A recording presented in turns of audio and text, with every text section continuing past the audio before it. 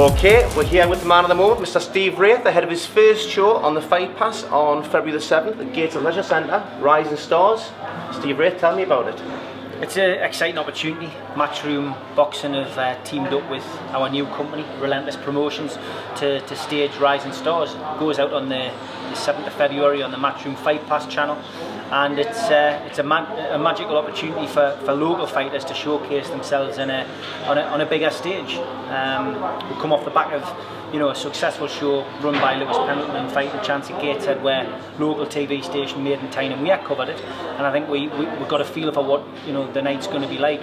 Cameramen, commentators, and just had a more professional and a different feel to it. But I think creates a buzz as well, though, doesn't it? It does, yeah, because ultimately the fighters are what everybody's there to see. But I think when you have a couple of ex-professionals or a couple of faces in the crowd, it just makes the £30 maybe the people have spent on that ticket that little bit more worthwhile. So it's so it's an exciting after the experience. Oh, look who's there, and I've seen such and such, and got your photo taken with. I've seen Phil Lindsay. Well, exactly.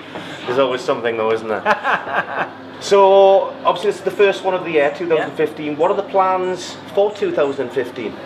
Still at the planning stage, because obviously we're reliant really on what Matchroom want to do. We've been lucky enough to get this show and get it early, which had its downside, because obviously a lot of fighters don't want to fight this early in the year.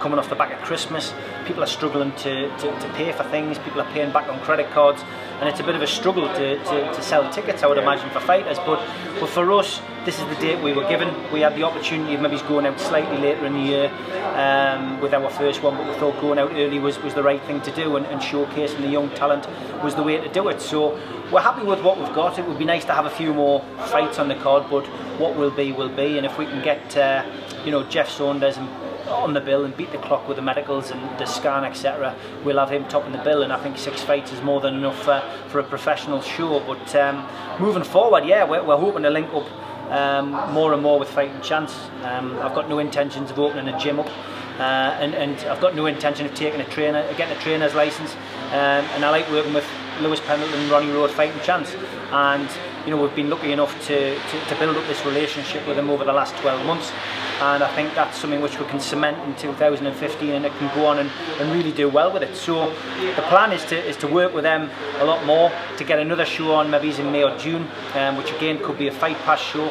Obviously we've put together the undercard for the 4th of April at the Metro Radio Arena for Eddie, so what happens after that, is still very much up in the air, but having discussions with the likes of Mal Gates and Peter Cope, etc., about what they want to do with fighters is also important, and there's other promoters in the northeast who are putting shows on as well. So it's a game we're all playing. We've all got to find out who wants to fight when, and obviously depending on what happens on this show and on Phil's show on the 8th of March, very much decides on where people go with Northern Area titles and things like that. So exciting times for boxing fans. Well, that's the thing, there's so much talent coming through within the region now in terms of like local title fights. There used to be one at each weight a few years ago where they didn't have anybody to fight, where with the crop that's coming through there now, and the local derbies really do put, like you look at Lee Mould v Craig Dixon at the end of last year, fantastic fight, and I think that local pride just brings that bit more out of them. No, I would agree with you. I mean, that was certainly the fight of the year, there's no doubt about it. I think it just shaded Anthony Nelson against Broadbent, I think, because of its local characteristics, and two great warriors, two so topsy-turvy as well, tacticians, we were both ringside, and it was just the fight everybody wanted to be at, and it was great. But yeah, you're right. I mean, there's some potentially great matchups, and I think we will be able to add to that when we have a few new faces appearing on Tyneside over the next couple of months. There's a couple of amateurs who are ready to turn pro. Obviously Jeff Saunders is one of them. There's one or two others who are ready now to turn, and I think the key for me was really going out and speaking to the amateur clubs, which I did in the early part of this month, and just saying to them, look, this is what my game plan is. Do you want to be part of it? And I think there is a feel-good factor amongst the amateurs about the pro game at the moment. I think they're all very interested in what we've got to offer, and that's where the ticket idea came in with regards to giving cheaper tickets to amateur clubs and allowing them to keep 50% of the sales. It's not a gimmick, it's not a marketing gimmick, it's a genuine reach out from a professional boxing promoter to the amateur scene and saying, let's build up a relationship here which can benefit you and us. Well, I've always found the amateur side and the pro side, it's like two separate strains. That you know, there's two different sets of fans that will go to one and then the other, and it doesn't need to be that way. Collectively, they can obviously do so much more together, and it's not like just a pipeline, but in terms of the majority of professionals, successful professionals, have had successful amateur careers before that, so it is the natural progression. And now with there being so many more pro shows up here now and so many pros actually doing well, the publicity they're getting on the back of that, it surely is enticing more of the amateur people who may be thinking about turning over what they've actually got to go into. There's going to be 200 fans there who we'll have brought in via this deal. You know, so the promotion obviously has gone well. It's gone well, yeah. I mean, we've had great uptake from Ashington, from New Biggin, from Newcastle, from Gateshead. You know, we have a few tickets left. I think 40 tickets left, but you know they will go. We've already had, you know, speaking to Lewis today, more interest in them, and you know the deal's only been on the table for the last 3 or 4 days, and with minimal publicity, it's going to get more today. So 200 bums on seats with people who probably haven't been to a pro show before. So you know, it's exciting times, and you'd like to think a lot of them are youngsters, and it's akin to, you know, maybe he's been a young football fan and going and watching, you know, Kevin Keegan fly off in a helicopter like I did in 1984. I was there. It gets you, doesn't it? It gets you, hooks you, and that was the hook that made me become a football fan, not just a Newcastle fan, a football fan.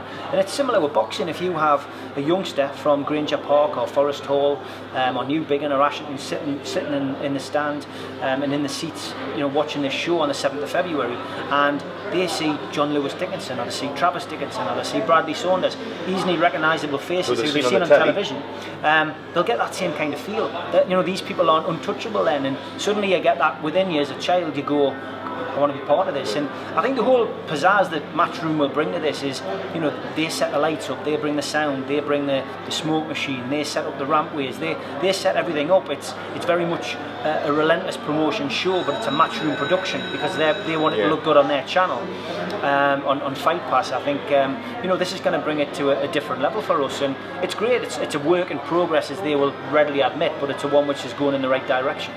And what sort of fights, obviously you're looking at hopefully Jeff Saunders, what do you think the chances are at this stage of Jeff actually appearing on the show? It's 50-50 at the moment. You know, we can't announce him, we can't promote him, because obviously, you know, he's been given permission to turn pro by the Northern Area Council. Now Matthew Macklin is busy pushing him towards his medical and his scan, which will happen tomorrow. Once that's done, you know, he's already had various injections that he needs as well. Then ultimately, it's a paper chase. It becomes the paperwork getting to the Border Control notifying the Northern Area Council, and the Northern Area Council then hopefully giving us permission to put Jeff top of the bill. Everyone's fully aware of what we want to do and why we want to do it. No one has any objections. It's just dotting the I's and crossing the T's. And within a time frame sort of thing. Yeah. Well, speaking of time frames, I know you've got to go there somewhere very soon. So Steve, I'll catch you before the show, but all the very best, mate. Good to see you. Thanks very much.